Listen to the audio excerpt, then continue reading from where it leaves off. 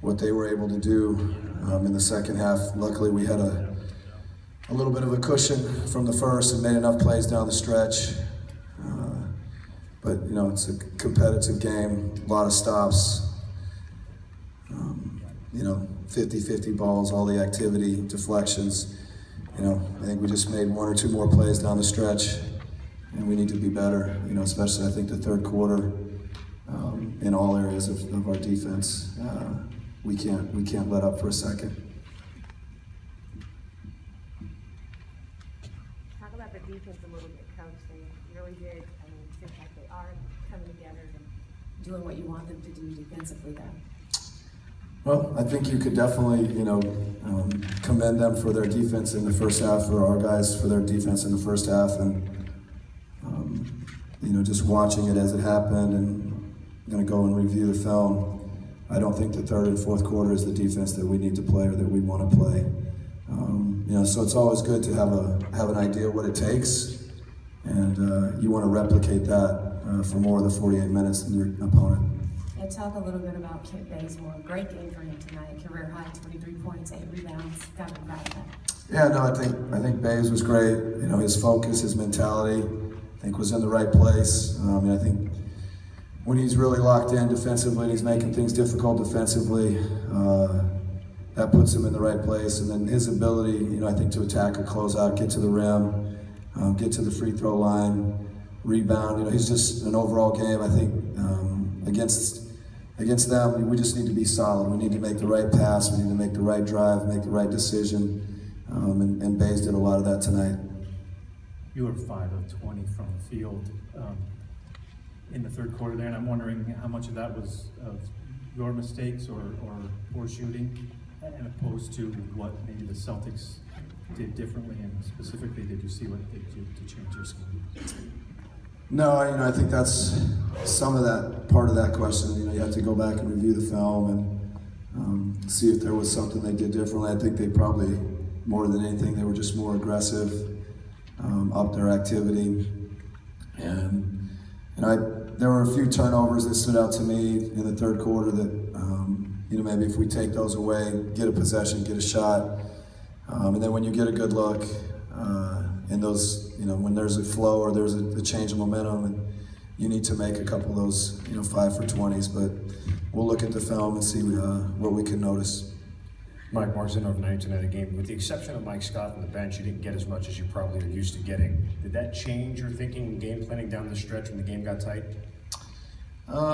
Yeah, I think, we tightened up the rotation a little bit as the game got closer. I thought Jeff was really playing well tonight, and Al. So rode those guys a little bit longer, a little bit more. And I think the bench has been good for us all year.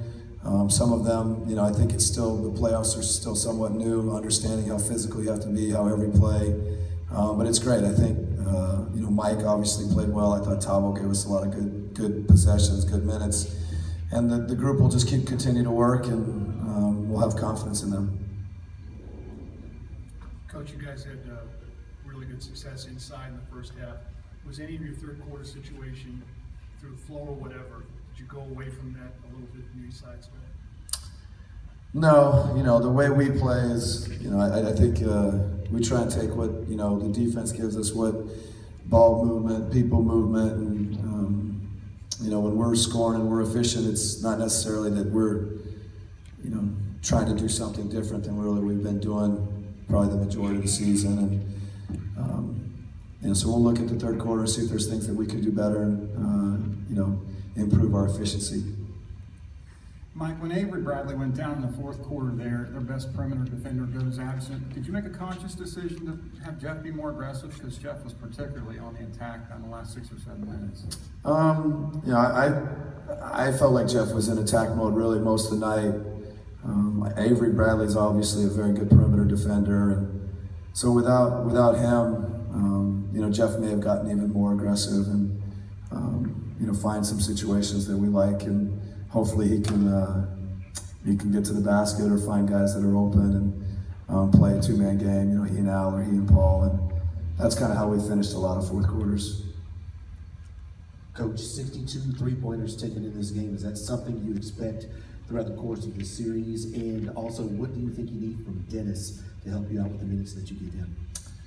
Yeah, the three-pointers, obviously, we know ourselves well, and the three-point shot is a big part of what we do, and we're going to shoot them when we're open. We're going to drive when there's opportunities to attack and get to the paint. And, we've been kind of harping that this team shoots a lot of threes.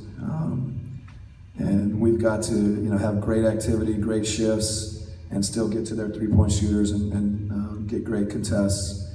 So it doesn't surprise me how many either shot. And Dennis, I think Dennis just got to continue to be aggressive, a little bit. Something we say to a lot of our players is come out with a defensive mindset, have a great impact on the game defensively, and things on the other end will take care of itself. And so, he's a very confident young man, and we're confident that he'll play well and give us great minutes off the bench. Any more questions for Bud? All right, thank you.